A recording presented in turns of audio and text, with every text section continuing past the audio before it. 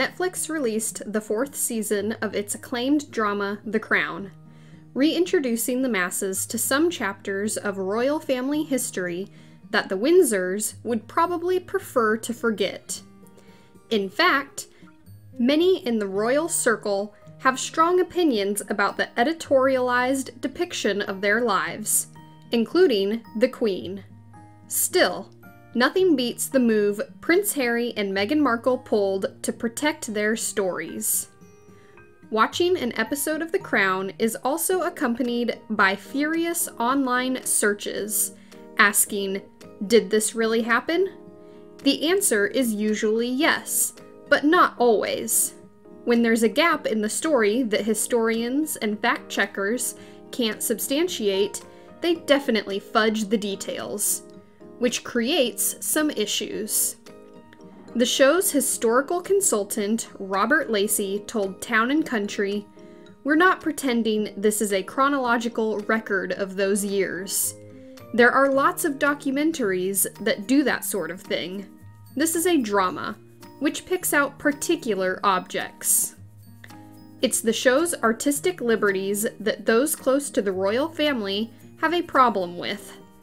As one inside source told Hello Magazine in 2020, "It is a live autopsy, a pathological dissection of a living, breathing thing, and it should not be tolerated."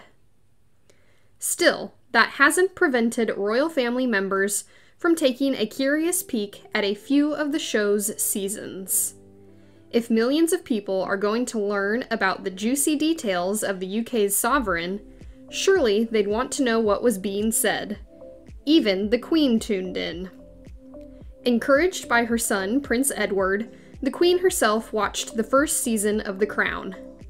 But what did Lilibet think of Claire Foy and the portrayal of her first few years as a monarch? The Sunday Express reported her feelings. A senior royal source told the publication in 2017 how Queen Elizabeth II really felt about the show.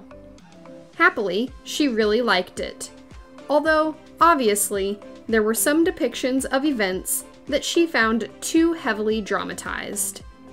Sadly, though, as the series continued, her approval waned.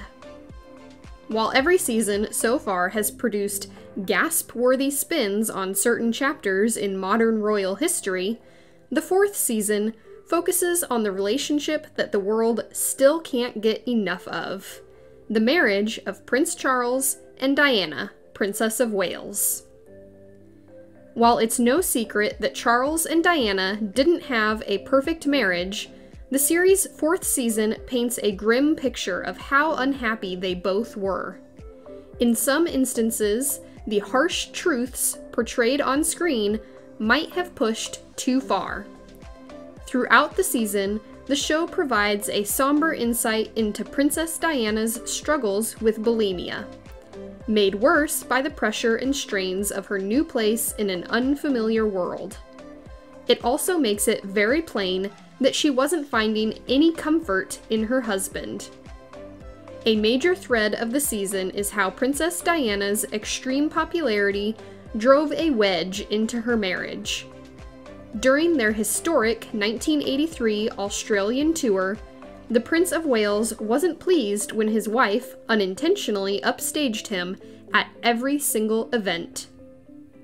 One through line during the season, which spans from 1977 until 1990, is the Prince of Wales' steady affair with the future Duchess Camilla Parker Bowles. Their constant contact and reluctance to keep it a secret didn't leave Charles looking very prince-like, which wasn't actually factual. What many from the royal camp argue is that the show picks and chooses which bits of history to gloss over, or simply not cover at all. Closed-door conversations make up a large part of the show, and none of that can be substantiated. As Dickie Arbiter, former press secretary to the Queen, said to Hello, "The Queen will be angry about how The Crown portrays the royal family, and disappointed that it's only focusing on their relationships." As far as the younger generation of the royal family goes, they won't be watching. Actress Olivia Colman, who plays Queen Elizabeth for seasons 3 and 4, spoke about meeting Prince William and asking him if he's seen it, to which he gave a resounding no. A source close to Prince Harry told Vanity Fair royal correspondent Katie Nicholl that the feeling is that the latest series would actually be quite sad for Harry and his older brother Prince William to watch. Child versions of William and Harry do appear in the 4th season of the show, with some glimpses of the hands-on parenting style that Princess Diana insisted on taking. There's no doubt that the tender moments between the fictionalized Diana and her sons would drudge up difficult memories. The big question is, how far will the crown go? If it was up to Prince Harry and Meghan Markle, not much further. As the dramatization of events grows steadily more current, so does the controversy. Despite their feelings about the crown, the Duke and Duchess of Sussex signed a deal with Netflix said to be worth over $250 million. Perhaps it's their belief that it's better to get in on the ground floor and control their own narrative. But others aren't sure that will work. The Mirror published statements from royal biographer Angela Levin, who shared that Prince Harry told her he planned to put pressure on the Netflix show, saying he was going to insist it stops before it reaches me. Levin believes that Prince Harry might be in for a rude awakening, saying Netflix could exploit the royal family further. In the meantime, The Crown provides unofficial history lessons about fascinating moments that won't make the textbooks, like when Diana gave the gift of dance. Gift giving in the royal family is a pretty big deal. They are the most famous family on the planet, after all. However, in recent years, presents have taken on a humorous tone as opposed to a heartfelt one. For example, Queen Elizabeth II was gifted a shower cap that read, "Ain't life a bee?" one year, while Prince Harry made off with a "grow your own girlfriend" kit. Gag gifts, however, weren't always the name of the game. Sure, the occasional jokey present was passed around, but one member who always tried to give her husband something near and dear to the heart was Princess Diana, and she usually hit it out of the park. Prince Charles was the lucky recipient of many of Diana's gifts over the years, and like any grateful husband, he opened them up with a smile on his face and love in his heart. For a while. However, in 1985, Charles was presented with something that didn't exactly go over the way Diana hoped it would, and he was left with a rather sour taste in his mouth. It all started with a Christmas gala.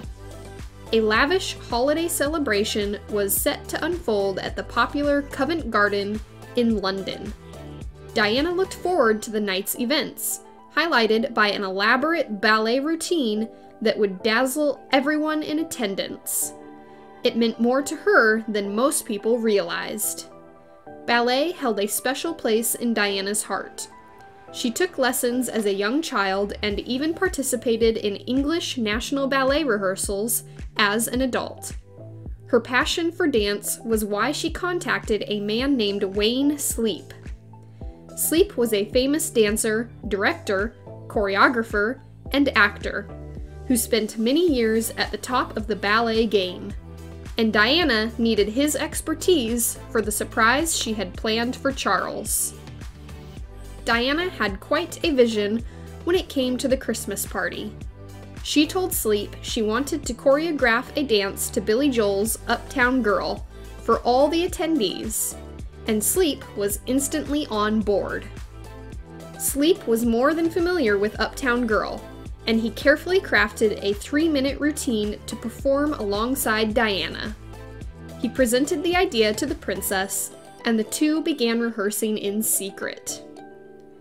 The two spent hours together, making sure the entire dance was nailed down to perfection. She was a princess after all, and she wanted the performance to be nothing short of spectacular. Finally, the Christmas gala arrived, and Diana was especially excited about the events that were about to unfold. She sat next to Charles for much of the night, but at one point she quietly slipped out of sight. Charles didn't think much of Diana's absence. However, his jaw hit the floor a few minutes into the live dance performance when he realized exactly where his wife disappeared to. She was front and center on the stage. Charles couldn't believe his eyes. He knew Diana loved dancing, but he never thought the woman who was always so proper during royal celebrations could let her hair down in the funkiest way imaginable. He watched in awe. Sleep and Diana were a force on the stage. They had their Billy Joel routine down to the T, and they hit every mark they rehearsed. It could not have been a more perfect dance number for the two. The entire crowd of 2,000 was stunned as they watched Diana absolutely crush the performance. Electricity flowed through her every move. The pair finished off with an epic finale, immediately met with wild applause. After the pair took their final bow, Sleep told Diana she had to also give a special bow to the royal box where Charles sat. According to Sleep, she responded with, "I'm not bowing to him, he's my hubby." Now, you'd think Charles would have been the most delighted man in the audience, seeing that the star of the performance was his wife.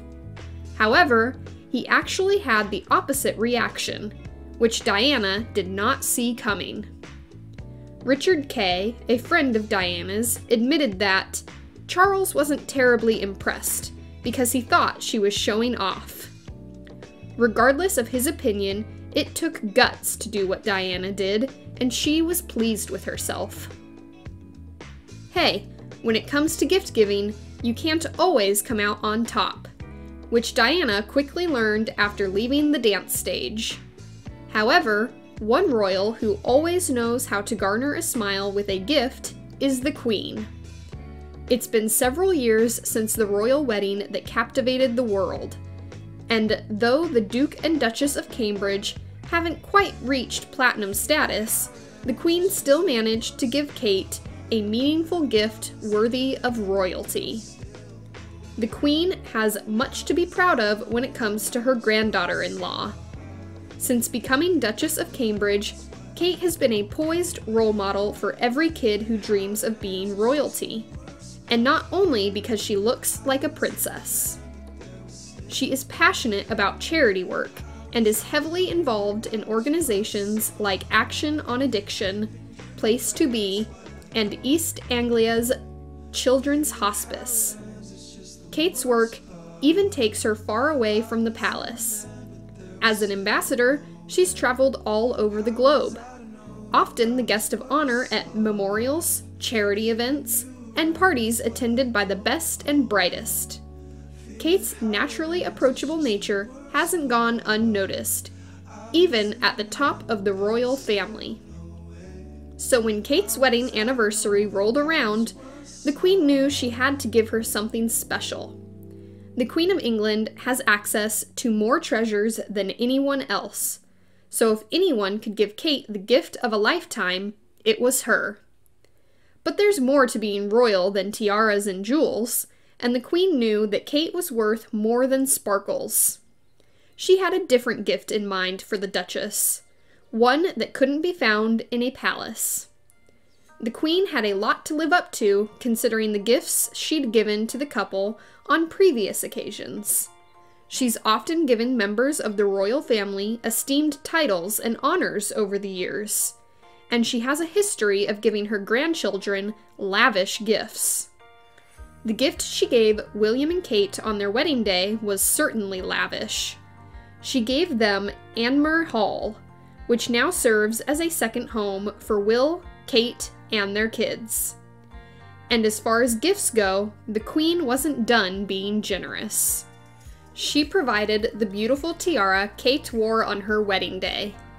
Known as the Cartier Halo Tiara, it was originally purchased by the Queen's father and eventually passed down to Queen Elizabeth. The Queen isn't all about glitz and glam, however.